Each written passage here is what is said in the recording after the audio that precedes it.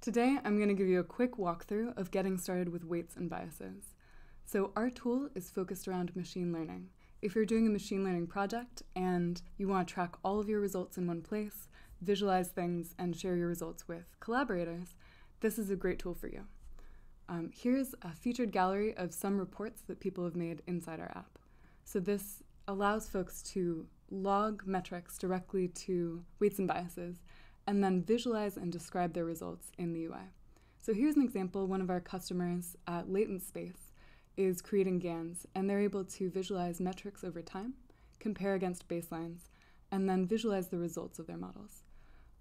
This is crucial in terms of collaborating around a machine learning project, because they're able to have a centralized dashboard where they can show and explain their results. So let's get started by signing up for an account. So now on the home page, you'll be able to go through this quick checklist to get started with weights and biases. First, you'll want to try out the logging and see how it works. So I've created this live example for you that you can follow along with really quickly. So what you'll want to do is copy these commands into your terminal.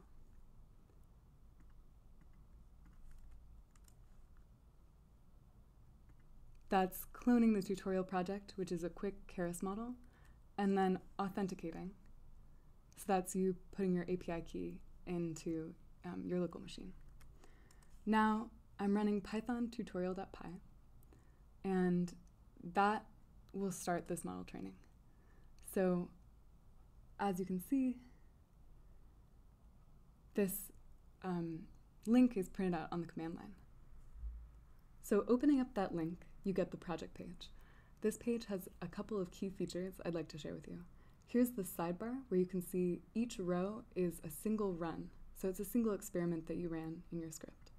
Each time you call WMB init, a new run and a new line in this table get added. Now you can filter these. So if you have, say, a certain number of epochs on a set of runs that you want to compare, you can filter by that. You can group by any column you're logging in here. And you can also sort by different values. Right now, it's the latest run at the top. So each of these columns is just something that I'm logging from my script, and that makes it easy to compare things like dropout or hidden layer sizes across my models. To configure the columns, I can click over here and add and remove columns. Since I'm the only user, I'm going to hide that column. Now, another cool feature that I'd love for you to try is you can add notes. So if you have a little note to yourself that you'd like to remember about that run, you can add that here. And when you click on the run, that note will be available here in the Overview tab of the run, along with the config and summary, and things like the Git repo and the latest Git commit before you ran the run. So these are background pieces of information that might be useful for you as you're comparing runs. Another thing that we pick up if you're using if you're logging the media, we offer a feature where you can visualize different images from your runs in the UI. You can also do this with point clouds and audio and a lot of different rich media types. We even support molecules, which is pretty cool. So to learn about those particular features, you can go to docs.wandb.com, and that's all listed here in our Python library. So WMB init is what launches a new run. WMB config is where I save hyperparameters, maybe the dataset name or model type. And I feed that into init. And then log is what I call over time. So inside my training loop, I just pass in a dictionary of what I want to see on those graphs. And if I have a custom x-axis, I can also set that here, and then select a custom x-axis here in the UI. Great, so that's the run page. A couple of tabs that are cool. We get the system metrics. So this run didn't run for very long. The CPU utilization was pretty low, but these get logged about every 30 seconds, and they're useful for identifying bottlenecks in your models. We also pick up the graph. So if you want to look at the shape of your model, you can check that on the model tab. We get the standard out and standard error and show that here in the logs tab. And then we also save any files that you put in the WMB directory. So in this case, I saved the best model at the end of training, and that happens automatically with the Keras callback. You can also see any images that I uploaded. In this case, I'm looking at fashion MNIST, which is black and white images of different pieces of clothing. So now back to the project page. You can see here, by default, this project is private, but I'm going to make it public so that you guys can come and check out this URL if you like. So looking at the tabs available here, you can leave a description on your project if you'd like other folks to be able to understand what you were trying to do here. So in this case, I'll do wb/tutorial, and I'll just grab this link and paste that in so that other folks who come to my project can see the repo that I was using.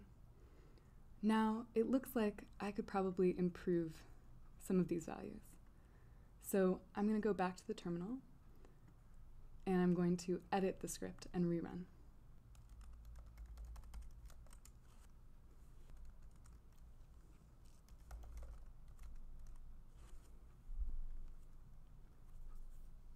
So as this is running, it prints out again that link, and you'll see that run appear live here in the dashboard. Now, looking at the dashboard, I can actually configure these graphs. So Epic isn't that useful to me. I'll delete that panel. Now I can resize these to take up more space. As you can see, the new run is being drawn live. So it looks like those changes weren't very effective. Even though it trained for longer, it never achieved the same level of accuracy. That's a bummer. But it's useful to be able to see that live because I can actually stop the run early if it's running for a very long time and try a different combination of hyperparameters. So again, you can compare those here in the table. You can also use the magic wand to only show columns that are different. So in this case, I only changed epic, learning rate, and momentum, so it hides all of the other columns that aren't necessary. Great. Now I'm going to show you a nifty feature for describing your results. So I'm going to create a new report. And this report feature is a way that you can create and save dashboards and then share those dashboards with your collaborators or keep track of different stages of the process as you're building out your project. So each section has a set of different panels and then a run set that controls the data visible in this section. So here I've just added a markdown panel, and I can describe what I'm working on. I can rename the section,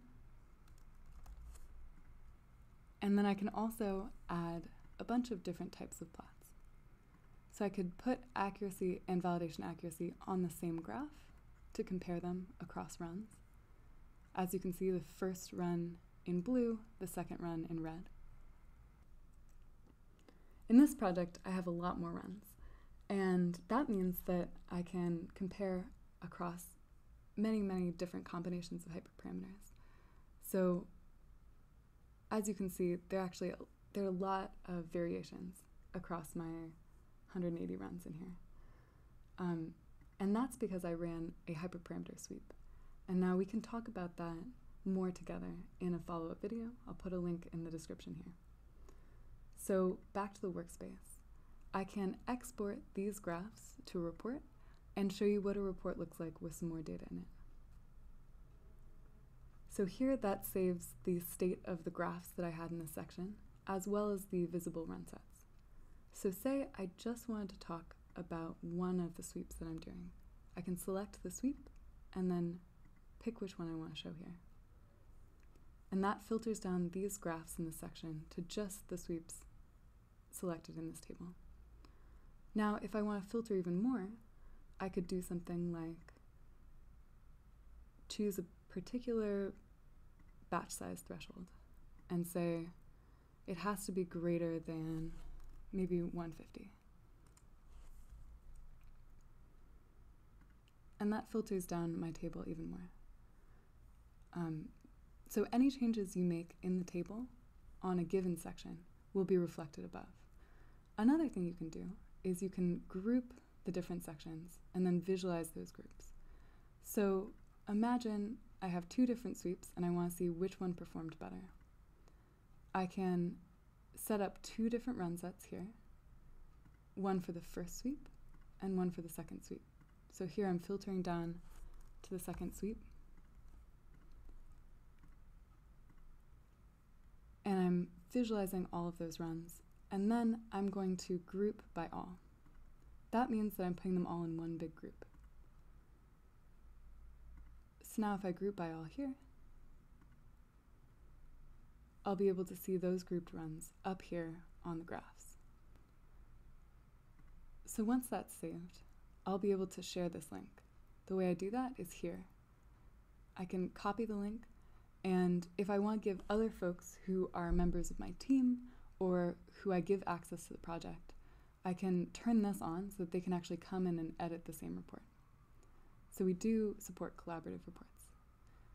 If you like a report that you see and you want to copy the layout and try your own runs in it, you can clone a collaborator's report in the same project and then edit it in a new copy. Great. So now I'm going to show you a few of my personal favorite features. I'm going to create a new section below and then show you what some of these other visualizations look like. So we've looked at the line plot. That allows you to pick multiple Y metrics and show them on the same graph. You can group, change the chart style. You can also change the titles and the legend. So say I want to see the batch size in the legend. I can show that here. And I can even say batch size in the legend itself so that it's visible up here. So now I have quite a few runs visualized, which is a bit messy. I'm going to click this I button and select Visualize None, and then just pick one run that logged these metrics. And I'll be able to see those three different metrics on here on the graph. Now, if I want to, I can actually make those lines different colors by editing the line styles down here. So I can pick three colors to differentiate them more. I can also change the line style if I want them to all be solid. So this is totally up to you, very configurable. And then expressions. So I can actually set up an expression to use all three of these metrics at once. For other types of plots, we've got bar charts, and this will take the final value that was logged for a given metric. You can change this in your script if you want to set the summary to a different value, like best accuracy instead of final accuracy. Now, you can also add a scatter plot. And there you go. You can mouse over these guys, you can select a region, and that will actually zoom in on the other charts, on just the runs that you've selected. Another chart that behaves that way, that I think you'll like, is called the parallel coordinates chart. Now the idea here is I can see the relationships between my hyperparameter choices and my output metrics. So let's look at something like accuracy. So I have a couple of runs that crashed and never logged accuracy. To get rid of those, I'm going to select on this axis and then press the filter button. And that will actually add a filter to the run set. So now if I go out here, I'll see that a new filter has been added to restrict the accuracy to just the values I care about. Now if I zoom in on the axis here, you'll see that's actually zooming in on the other graphs as well. So you can slice and dice your results dynamically and compare things. Now the next type of panel I want to show you is called the Run Comparer. And this is a table that takes the config and summary metrics from your runs and shows you the difference across runs. So now you can imagine if I'm keeping a few of my hyperparameters the same and then just varying a couple of things, I probably don't care about all of the hyperparameters that are the same on every run. So you can use the diff only feature to hide any rows that are the same across all runs. And this guy, again, is controlled by the run set down here. So if I wanted to just compare a couple of different runs, I could do that by selecting them here in the table and then seeing them appear here on this. Now, you can imagine wanting to show a zoom in on just a couple of runs, but keep showing all of the rest of the runs up here. So the way I'd recommend doing that is just creating a new section. That gives you access to a new run set and a new area to fill in visualizations. So here I'll create that run comparer to zoom in on just a couple of runs, starting from visualize none and selecting just a couple. Great. Next up is the code comparer. So this will take code from across your runs and show you the diff in the UI. Now, by default, we have this turned off. So in your settings page, you'll be able to go to your project defaults. As you can see, my projects are private by default, and now I've enabled code saving. So that means any new runs that I run, I'll be able to save and compare the code in this UI. You can learn more about that here in our docs if you look for code comparer. And so here's an example of what that looks like. So here's a diff in the UI, and you can also, if you're using Jupyter, get the session history. So that allows you to see exactly the cells that were run during your run. Next up, we've got the parameter importance panel. I love this panel. I think it's really cool. So the way this one works is it takes all of the runs that you have visualized and it runs a quick random forest based on the metric that you've selected here. So I want to see what different config values most affect the accuracy. It looks like learning rate is really important. So if you're interested in logging something like a segmentation mask, you can actually dynamically visualize different pieces of the mask at different opacities in the UI. You can also log audio, video, we have histograms, we have this cool molecule feature, and I'm starting to add some live example links. So if you go to the docs, you can actually open up a page where you can see this feature live in the UI. So here's an example of a cool molecule that I can actually open up and zoom around to look at. So this is the kind of thing that you can log and visualize. We're constantly adding new features. We've got ROC and PR curves, confusion matrices, and heat maps. You can also, if you'd like to log something from matplotlib, we'll host it and show it in the UI as Plotly. So that gives you a chance to log really custom graphs and then have them be interactive. Now, if you have any other features that you'd like to see in here, I'd love to hear about it. We're constantly making this better, adding different framework integrations, and we're also really interested in hearing what kinds of projects you're working on. If you click on your profile image, you'll see the gallery page. And this gallery is a curated list of the cool reports that we talked about at the beginning of this video. So you can email us, contact@wandb.com, and share your work to be featured here. Great, well, this has been fun, you guys. I hope that as you start running more runs, you reach out to us with any questions or suggestions, and I hope this video was useful to help you get started. Thanks, you guys.